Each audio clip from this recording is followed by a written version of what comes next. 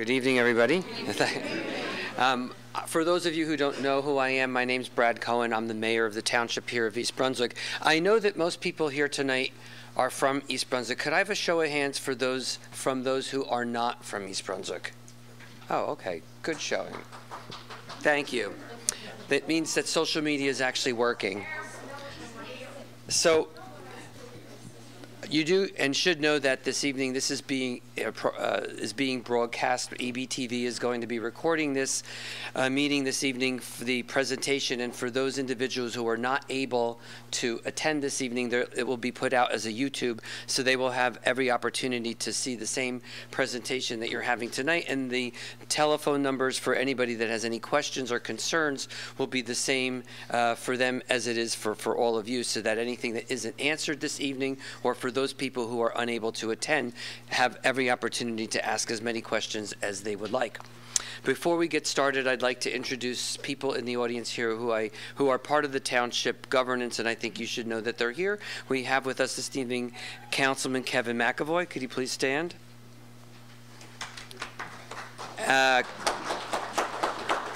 Councilwoman Sharon Sullivan.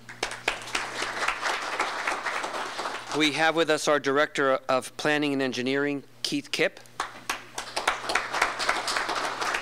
And the Township Business Administrator, Joseph Crisculo. Not going to spend a lot of time talking this evening. I want to leave this to the professionals who are here to talk about the problem at hand. So without any further ado, I'd like you all to meet the Executive Director for the MCUA, and that's Joseph Cryan. Thank you, sir. Appreciate it. Good evening, everyone. Thank you all for coming. We're going to begin in just a moment with a video. I want to introduce the man who's handling the slides today, Chris Norrie. Everyone say hello to Chris. All right. And I just want to go over a couple things with you. If you did not get a copy of this handout, we have a few more. If you cannot find one, or if we, for some reason, ran out, if you just go to MCUA.com, this presentation is up online. And I believe it may also be, I'm not sure, Joe, but it may also be on the East Brunswick site as well. So feel free to follow along that way if you don't have an extra copy. A couple other logistic pieces here.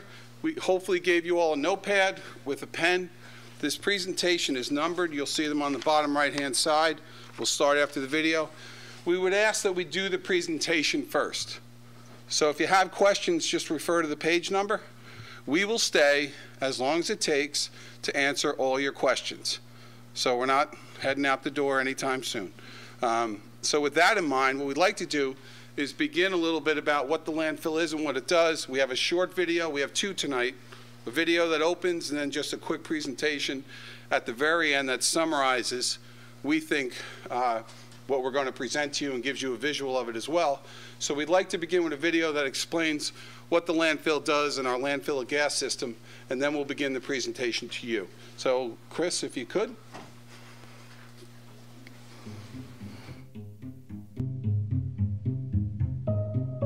Well, most people think of waste disposal once you flush the toilet or once you throw your bag in the garbage, out of sight, out of mind. But I think it's something that people need to really understand, because something needs to be done with waste so that when it goes back into the environment, it can assimilate and not have a negative impact.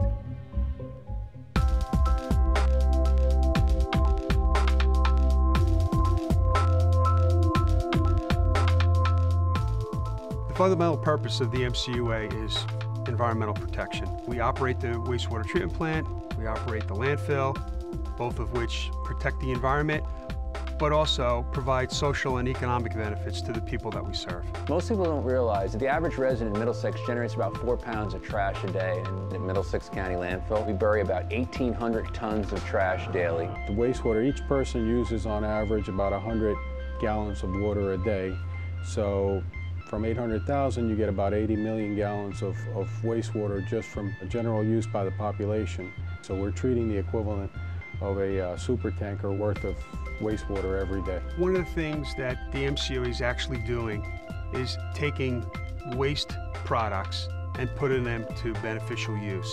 The wastewater treatment process actually utilizes methane gas from the landfill to generate electricity for its operation. There's really very few wastewater treatment plants in the world that can claim to be completely self-sustaining as far as power is concerned. The MCUA setup is in fact state-of-the-art. So it's kind of a closed system with each division functioning together with the intent of minimizing impact to the environment.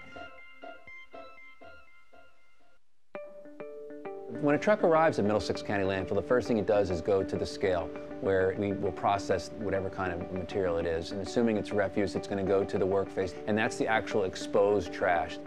Basically what we do is we try to squeeze as much garbage in the smallest spaces available. And how we do that is we have machines called landfill compactors. They weigh about 90,000 pounds, and the idea is to just crush up the garbage and pack it in there as tight as we can. That serves a few different things. A, it breaks the garbage bags up, which will help with decomposition, and B, enables us to maximize the lifespan of the facility. The refuse will start to break down within a few weeks of actually being in the landfill. This process, this anaerobic decomposition, is a natural process. And then in this landfill, in all landfills, the predominant decomposition is done by methogen bacteria. And they give off two gases that we're very interested in, carbon dioxide and methane, CH4.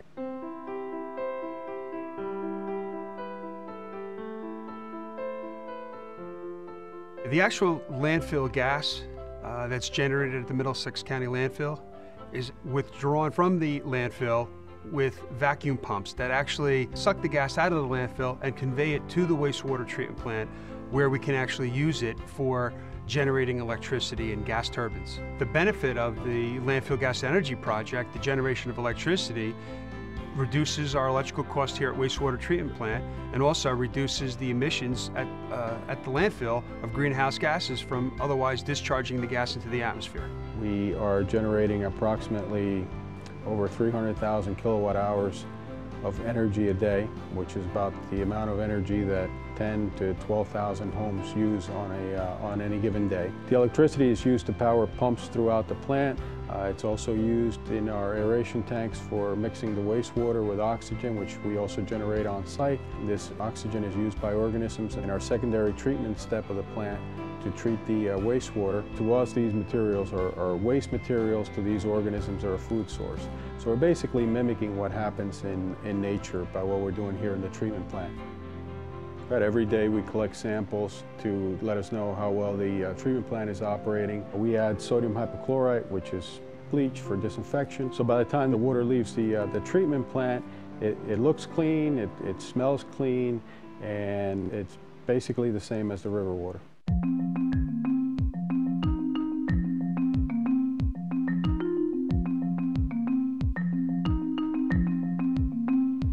So one of the first things we do is concentrate all those solids.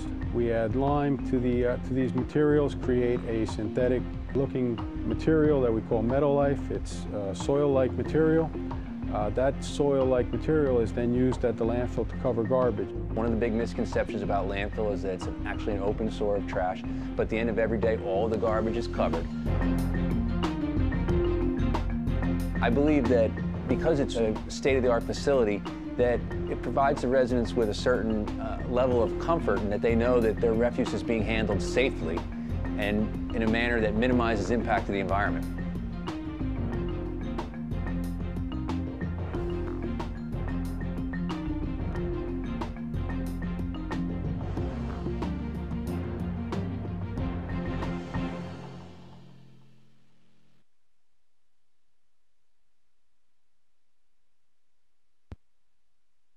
Some folks come in while the video was going on. The video basically shows you a little bit about our landfill gas project. We'd like to make sure that you have the opportunity to collect a notepad with a pen, which is right over in the center of the room. And that we'd ask that you just simply hold your questions till the end. You'll see page references on the handout and up on the top right, so that you can reference your question to a page. In other words, while you're waiting, you won't forget and you'll know where to go back to. So let me begin by introducing some of the folks that are with us tonight. People I have the privilege of working with at the MCUA each day.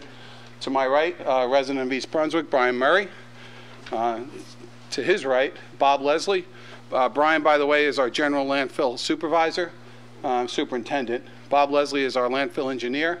To his right is Rich Fittemont, our former executive director and director of special projects.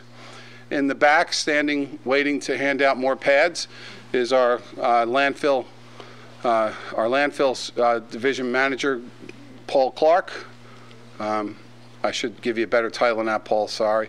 And our chief engineer, Joaquin Gonzalez. We have other folks here. The intention of having folks here is to make sure we answer each and every one of your questions to the best that we can. So with that in mind, let's take a look at this is the first slide. So what we do at the landfill, a little bit of it. I want to start with the story with you that one of the individuals I just introduced to you actually tells. 2 years ago, he got a phone call from someone on Ellison Street. Ellison Street, if you live in Pine Ridge, is the street right there. That individual asked, would you tell me where the landfill is?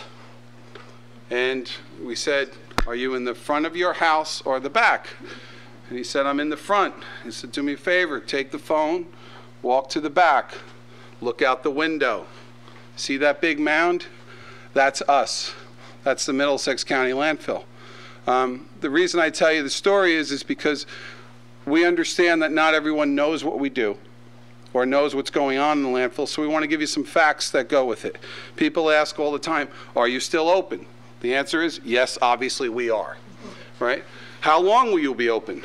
People say, the realtor told me you're closed, you're closing tomorrow, you're closing next week. Some of these, I see heads nodding.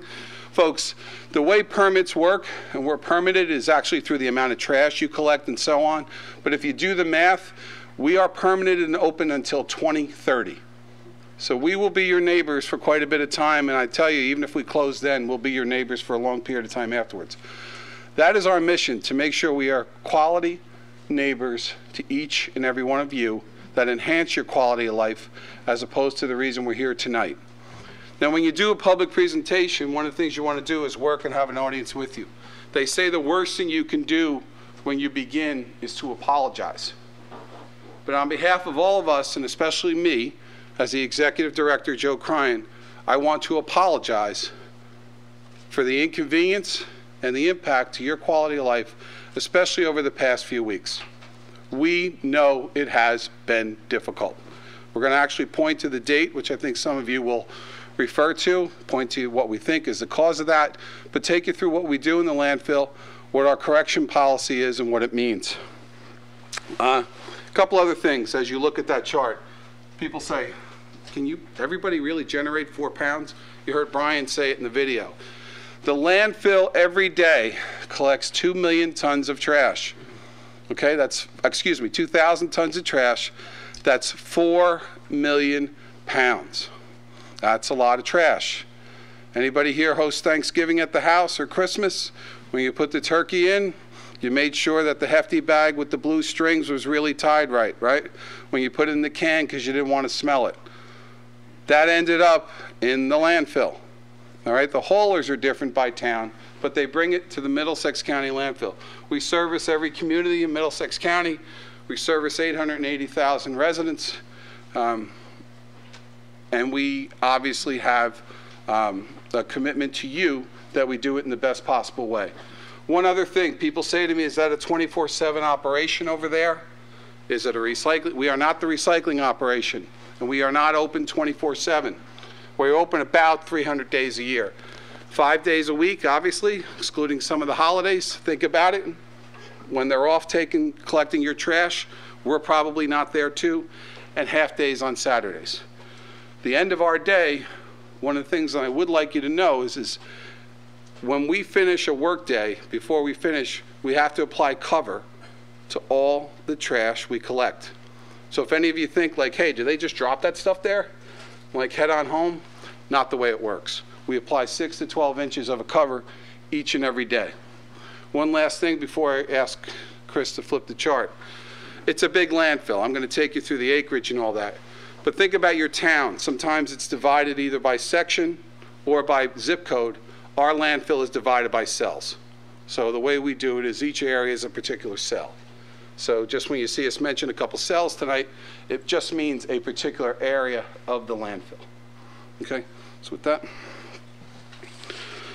So as you saw in the video, what the landfill gas energy system is, and you can see methane, By the way, I'm not going to read this to you. I hate when people read PowerPoint to me, and I hope you don't mind either. But you can see that methane is what's created. We collect the methane. The methane is the gas that we use to create the energy that allows us to run the central treatment plant in Sayreville. The 16 megawatts of energy that's referred to there, that's high quality green energy. And we think it serves a variety of purposes. But as you take a look at that, I do want you to understand there are 3 sources of odors, right, for the reason we're all here tonight. There are 3 of them, and I want to make sure you understand all 3. All right, one is what I just mentioned to you, 4 million pounds of trash each and every day of collection. All right, by far the biggest one. Second, we create a product in our central treatment plant. You all help create it, probably every day, called Meadow Life. It's a cake biosolid product. Think about after that Christmas or Thanksgiving dinner, I promised you help create some Meadow Life. All right, with that in mind, we use Meadow Life as one part of the cover we apply to the trash. And then finally, and probably the main thing we're going to talk about tonight, is gas emissions. The emission of gas, when you all smell and you say that gas smell, which when you call and we ask you what it is, what type of smell, we do that for a very specific reason. And the majority of what we believe are your complaints recently come from gas emissions. Chris, if you can. So, I think the main reason you're here tonight, right? Why does it smell? What are you doing about it? And when's it going to get better? Right? So I just want to make sure we're on the same wavelength in terms of what the rest of this presentation will answer. So with that, go ahead, Chris. Okay. So our landfill gas system is undergoing some significant capital investments and redesign. So I want you to think about it for a minute. So for those of you that have lived, for example, in any part of the area, but Pine Ridge, you've seen, as we just chatted about with some of us, the landfill used to be this high. Now it's this high. Right? And by the way, when you apply trash, when you take that 4 million pounds of trash each and every day and you put it down, it settles. All right, so if you think about it, if you put down, for argument's sake, 50 feet of trash, it settles to something closer to 40 feet. All right, so it condenses itself and it creates that gas in the meantime of that settling. We have been in this great big landfill for the past month and a half, although we currently have stopped for the most part. We have been digging holes inside the landfill. We'll explain to you why, which is because we needed more pumps. We needed to fix our system. Those holes helped create gas emissions, which helped create the reason we're here tonight. That and the weather. When I approved this project and when we moved forward on it, I approved it for December and thought it'd be done by the end of December. We've gotten most of it done now. But it has rained every day, and you're going to see it's the rainiest 2018. Rain in landfills, a little bit, are great. The highest rain amount in New Jersey's history in any given year, not so good. It helps created our delays. I'm not looking for any excuses. We thought we'd be colder, a little less in terms of inclement weather. Simply hasn't worked out that way. Next chart. So the rotten egg smell. Everybody know the rotten egg smell? Oh yeah, right? What is that? First off, the rotten egg smell is bad for your nose, but very little else. All right? As you can see by the chart, it's hydrogen sulfide. So one of the questions that obviously gets answered is, especially if you have, say, 9-year-old fourth graders in the room, hey, what does it do to my health? Does it affect me or doesn't it? What does it have a long-term effect? Well, right now today, and I want to make sure I express this to you exactly correctly. Right now today, our permit does not have a limit on hydrogen sulfide. Right? So today, in theory, we don't have a written limit. We know, because we stay in touch with regulations, we stay in touch with what's going to be required, that in our next permitting process, that the limit we anticipate it to be 30 parts per billion. All right? Everybody with me so far? So we don't have a firm number. We anticipate it being 30 parts per billion. In the middle of December, in the middle of all this, we went out and air tested. We tested the perimeter of the landfill. In other words, not up on top, but the perimeter, what's closest, what's going to you. And when we did that, just about all of our averages were 5 parts per billion. Right? We are very, very much, which is very consistent, below what we anticipate our requirement to be. All right? I want to make sure everybody knows that we're operating well below what we perceive these limits to be. And I'll take you through some more of those facts as we move forward. Okay? Good. We're going to ask questions at the end? Just at the end? Yeah, we have the pad. That's why we gave you the pad. I'll go over any question you want. We will be here all night, okay? Or hopefully less. So one of the things about landfills is it collects water. Anybody ever drive behind a garbage truck where there's leachate coming out? You notice it? Okay. It's very unpleasant, right? Landfills also collect water. We have a very high quality, and it's not part of our design leachate collection system. But this landfill, which by the way is the second largest landfill in the state, just FYI, we continually have to remove that water, all right? And when we don't, bad things happen. If you're collecting gas and you have a lot of water, your screen gets flooded, your pipes get flooded, so you don't collect gas. What happens to gas you don't collect? It emits, and you all have the result of that, especially over the past few weeks. So how much rainwater is there? Next chart. In New Jersey, last year, we had the highest amount of rainfall on record. And I do want to make, the reason I bring up the water to you is because of a couple stats that I want to make sure you understand. In 2017, where you see 51 inches, and in 2018, I'm going to give you some charts or some visuals to kind of work that through. In 2017, that amount of rain equated to 272 million gallons of water hitting the landfill. That's a lot of water. All right? We retained, in other words, just because it hit the landfill doesn't mean it went in. We retained 146 million of those gallons. All right? What does it mean? It means it's seeping the water and catching it like a sponge. I promise there's a purpose to this. All right? In 2018, 339 million gallons of water hit the landfill. Right, by the way, 339 million, just to put that in perspective, if anybody's been in an Olympic-sized pool, that is 514 Olympic-sized pools. But we only retained 75 million gallons. Right, and we're going to show you that because we increased our cover, we increased the opportunity for that water to go elsewhere, to go down and be collected. That's important, as you'll see in one of our points moving forward.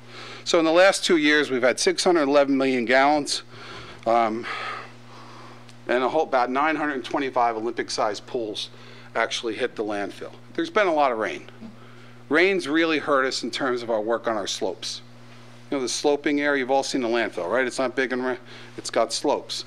Think about it. If you're putting extraction equipment or trying to fix a pipe that's in there, rain creates conditions that make that unsafe.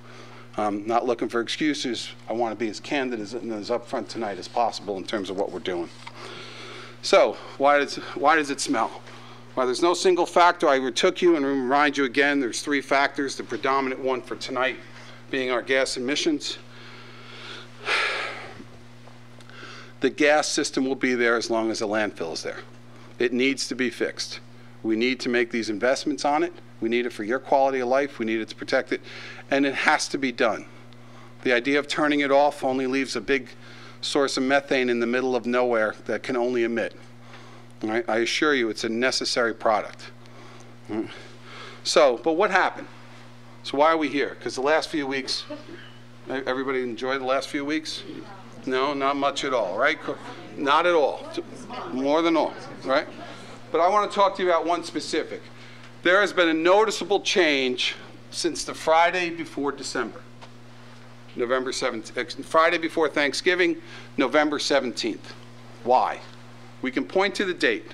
We changed, as simple as this sounds, we changed the gasket near our Edison pump station, 7 miles down from the landfill.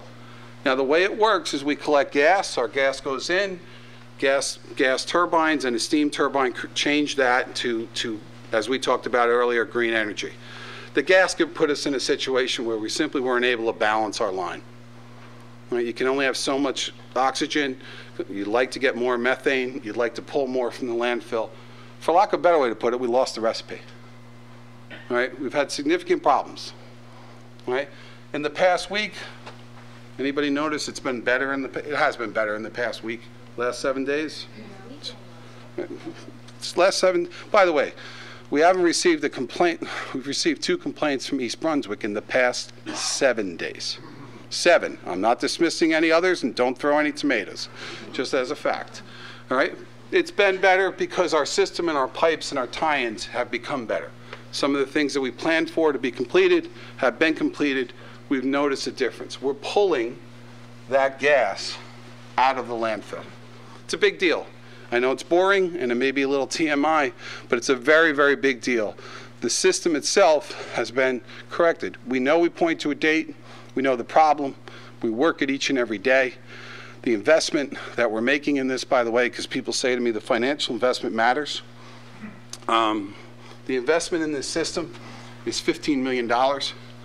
When you include the corrections that we're making in our collection system at the plant for our energy system, which is over 5, it's north of $21 million. We are making a financial commitment to make sure that we have this done correctly. Next chart.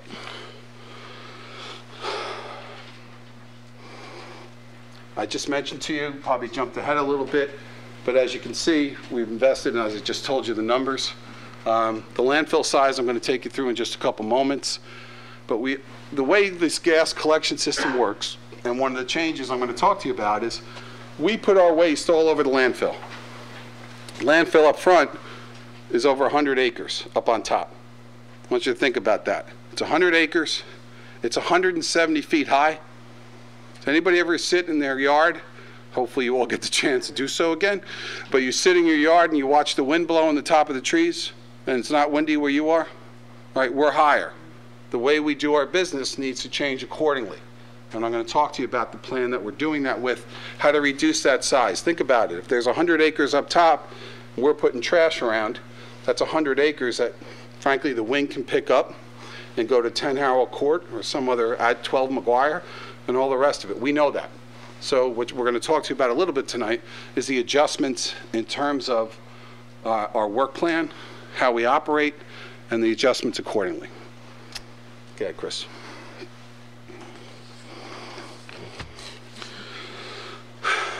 So when will it get better? We did finish, and we're going to take you through some time frames. We did finish the majority of our work in December. We were delayed a bit by the weather. We have improved, especially over the past few days, the collection system that is so important.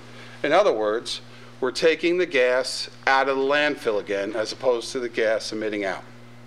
Right? Doesn't eliminate all the source of odors. I am never here to tell you that, as we say, we bat 1,000. That is not happening. We collect 4 million pounds of trash a day. All right? We are never, ever going to be odor-free. If we tell you that, we're fibbing. All right? Just the nature of the beast as to what we do. But we need to do some other things. The first is that we completed in 2018, what kind of work did you do? We drilled 7 wells. Remember I told you we were putting holes into this landfill? We did. Those wells are there to collect the gas and pump it out, okay? As well as remove water and some other things. We did that. Cell 8, how many people here live in Pine Ridge? Hi, Pine Ridge. All the way to the end of Pine Ridge? I count any part of it. We've all, then you live in Pine Ridge too. Cell 8 is the cell, is 8 and 9 are the 2 cells that affect your quality of life the most. Cell 9 is the one that borders you. It's the one where we just finished our tie-ins. Cell 8, anytime the wind picks up, our infamous, what wind, Rich? Our east wind. Our east wind. When it's an east wind, it goes to Pine Ridge. All right, we're quite aware of that. All right. Looks like it's always different. Well, we'll see. Hopefully we have some things that improve that for you. But we do have more work. By March of 2019, we'll have implemented another 13 vertical wells into Cell 8. Cell 8, without TMIing it, needs more well collection to collect the gas. If not, it will emit. It's a significant investment, and we continue to do so. The high-capacity water pumping system The reason I talked to you about the rain earlier and the Olympic-sized pools and the millions of gallons is that water is sitting in the landfill. Just think about it. When you go out and put out your trash and you leave the lid and it stinks, whatever happened to you, think about it. It's inside our landfill. It needs to come out. So what we're doing is, instead of using pneumatic tubes that take out 15, 18 gallons of water a minute, we are investing in a high-capacity water pumping system. What it means is it'll take out 256 gallons a minute. What that means is we'll drain out the landfill, which we believe will reduce odors. It's a big deal. We had to go get a contractor. We have to still finish this project, but the investment is significant. It's part of the $15 million investment, but we think it'll also help. All of these together will help contribute to hopefully a better quality of life for all of you. Next. So in addition, when will it get better? Well, we're going to show you this visually at the end, but it's a great big landfill, right? In terms of size, by the way, total landfill, 315 acres. The Middlesex County landfill, which is on top of an older one, is 247 acres.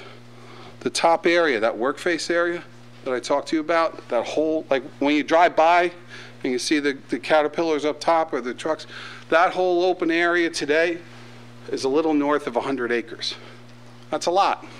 It's a lot up there in the sky, all right? And second to that, what we're doing is, that 100 acres, we're reducing in a variety of different ways. The one that matters the most to you is we reduced it. We actually should be 112. We put 12 acres and put a temporary cap on that along the eastern portion of the landfill. We'll show you that visually. We're covering 34 more acres. HDPE, by the way, basically means liner. That's all it is. It's a liner. All right. We're covering an additional 34 acres. All right. As you can see on the date of there, certainly by the summer, maybe sooner, it'll be a soil cover. In other words, we'll use top cover to limit it, and then we'll put a liner over it. The soil will be in the spring, the liner by the summer. It's a big deal, right? And then it'll seal off a significant portion of that. But then I also want to make sure you understand what we're doing with the rest of the active area. So that should leave up top, instead of 100+ acres, around 66 acres. Right? So with that 66, what are you doing? Because the less opportunity there is for emissions, the better off we all are. So of that 66 acres, instead of our previous approach to business, which was to put it where we felt was necessary, we've laid out a plan where we're only utilizing around 25 acres at a time. So we can build our gas pipeline system inside there, as opposed to what we're doing now, catching up, and then move accordingly. So what does that mean? Well, it essentially means that there's 40 acres where we're not throwing trash on there, right? And a system that'll be working properly. We think that's really important. I understand it may be a little technical. Hopefully the visual will help you see it as well. But we think it's a significant way we change our business model and the way we do business, and we think it should help everybody in this room. Next.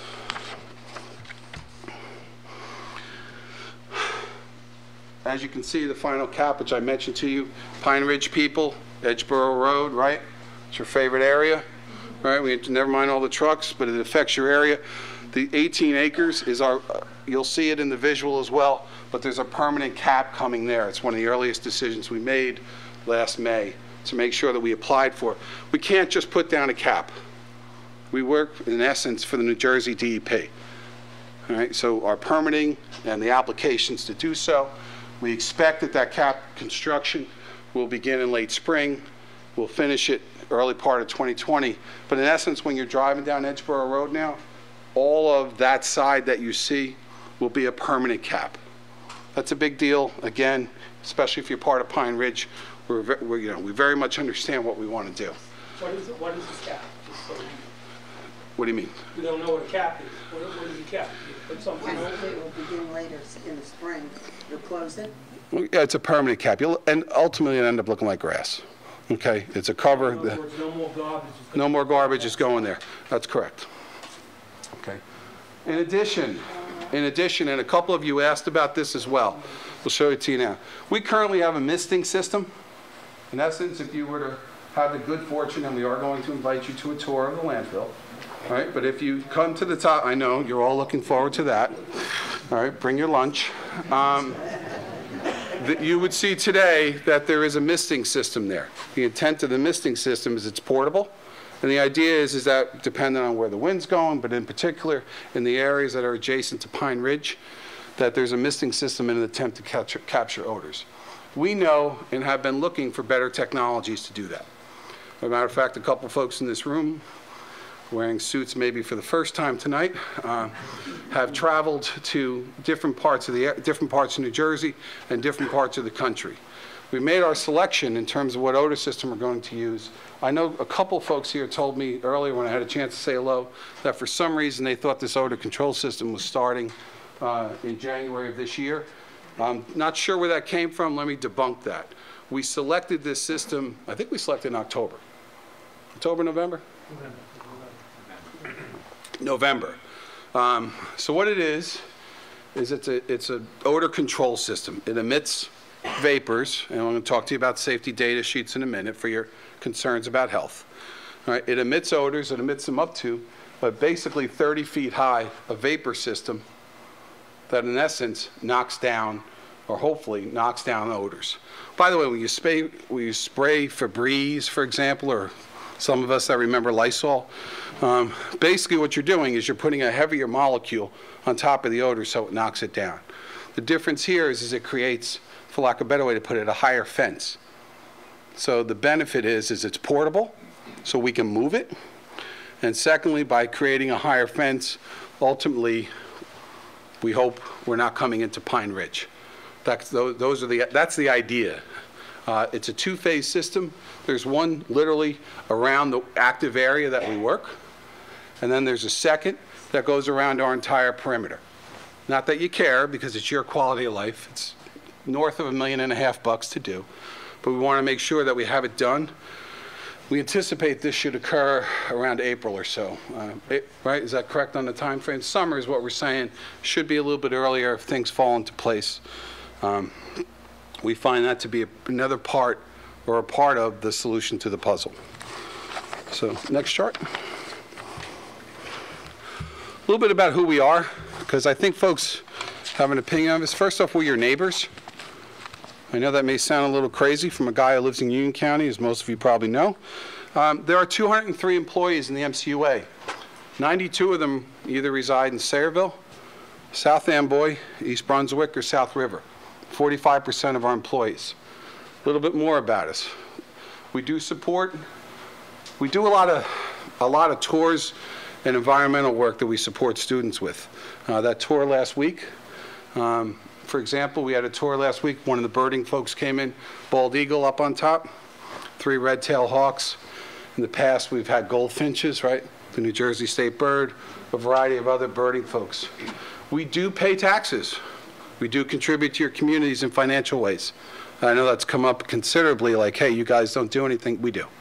We do make investments in financial investments. Anybody here compost or use leaf compost? 20 acres to the left, if you were driving down Edgeboro Road, 20 acres over there is landfill, for lack of a better way to put it, our property, which sounds parochial, but we donated it to make sure that we can use it for leaf composting here for East Brunswick.